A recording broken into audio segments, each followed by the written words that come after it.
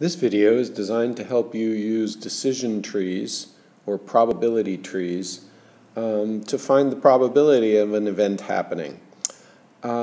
So we've got a series of problems here where we have a bag containing some marbles. In this case, 3 red marbles and 1 yellow marble. What we'd like to know is if you take 2 marbles out of the bag, what's the probability that the 2 marbles will match in color?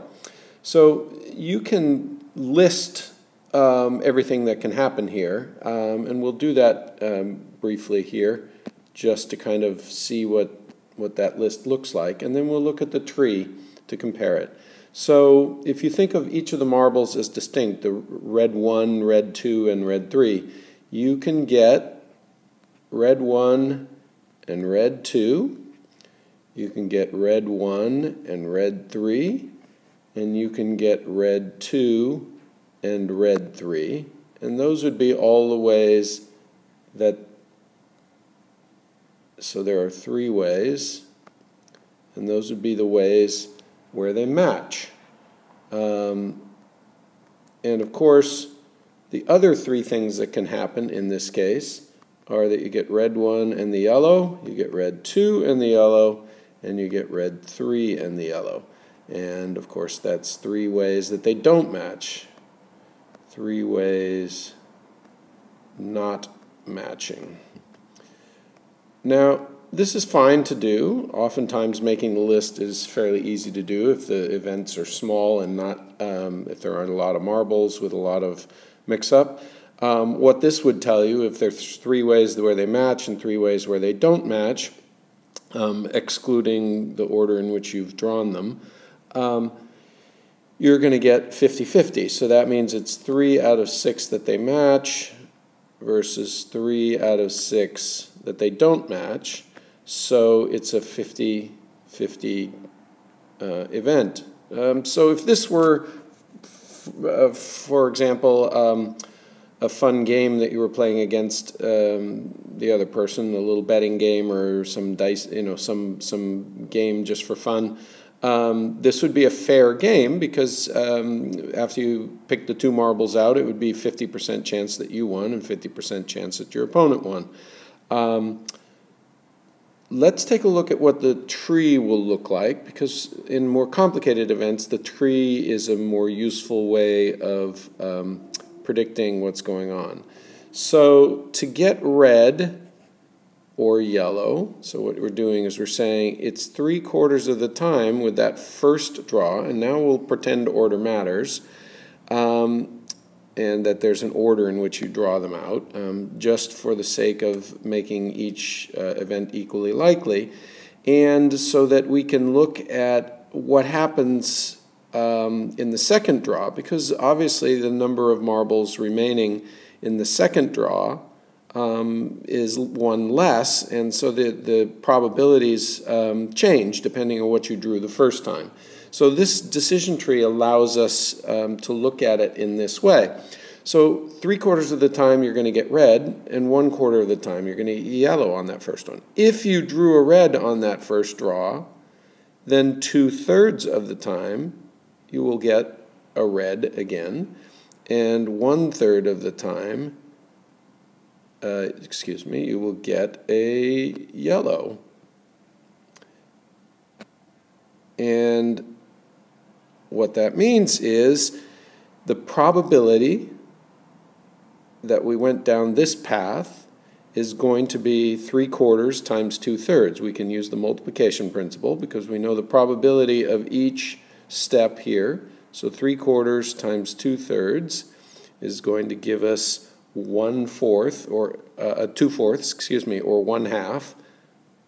So that agrees with what we got in our list. So half the time you're going to get both reds. And of course the other options are both not matching, because if you get a red and then a yellow, that's going to happen 3/4 times 1/3 or 1/4 of the time. And of course if you drew a yellow first, then it's 100%. We're going to write 100%, but you could write 3 out of 3, for example, since there are 3 red marbles left, it's 100% that the next draw is a red, and of course that means that 1/4 of the time you're going to get the yellow first and then the red. And of course 1/4 plus 1/4, because these two events are mutually independent of each other, and you may add them, and therefore it's going to be a half versus a half. Okay, so once again we're looking at a 50-50 proposition.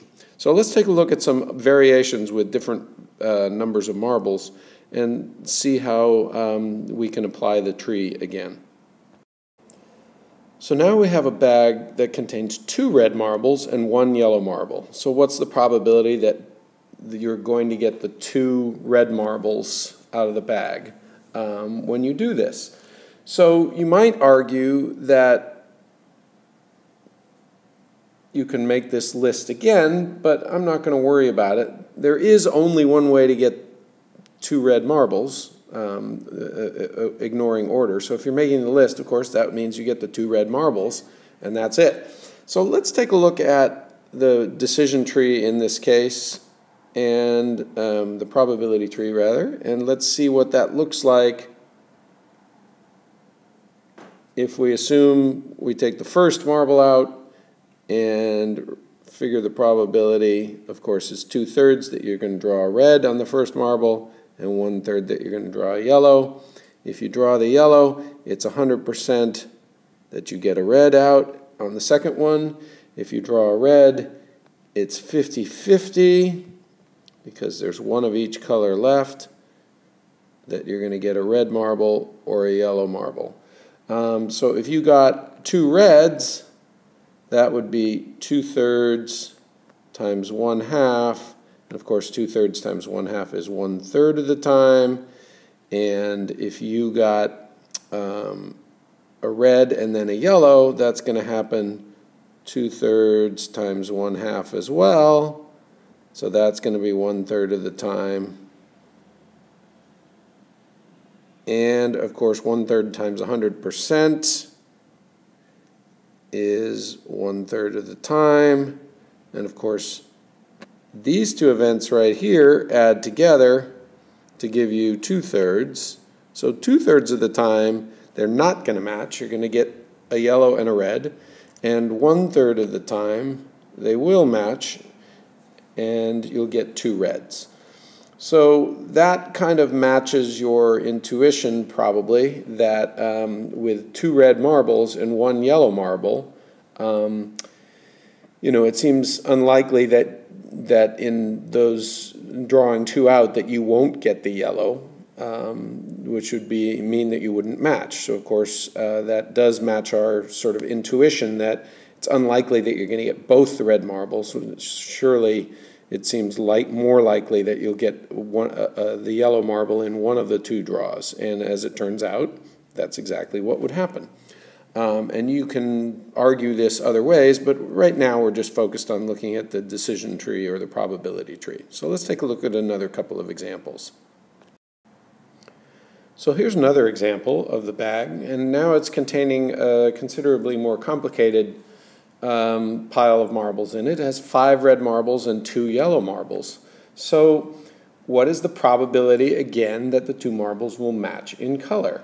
And so let's take a look at this decision tree. Now, of course, making this list is getting significantly messier, and yet doing it with the decision tree or the probability tree is, once again, fairly straightforward. So it's 5/7, because there are 7 total marbles, and 5 of them are red, that you get a red. And of course, that means it's 2/7 with the first marble that you get a yellow. Once you've drawn a red one, then of course there are only 6 marbles left, and now it's 4 out of 6, and I'm going to just write that as 4 out of 6. You could write it as 2/3, and that would be fine, but I'm going to write it as 4 out of 6, just to stay consistent with the denominators here. And of course then with the yellow, there's 2 out of 6 left, so you could write that as 1/3, but I'm going to write it as 2/6. And if you drew a yellow on the first one, one less yellow. That means there's 5 out of the 6 marbles are going to be red, so it's 5/6 chance that you're going to get red.